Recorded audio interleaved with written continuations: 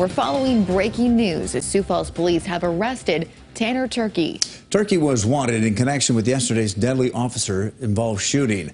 Authorities say that another person fired a gun at police. Officers shot back and killed them. Turkey then drove away. This evening, investigators tried to stop a vehicle that was listed as stolen. After a short pursuit, police were able to make the stop and arrested Turkey. No one is hurt. We expect to learn more information during Thursday's police briefing.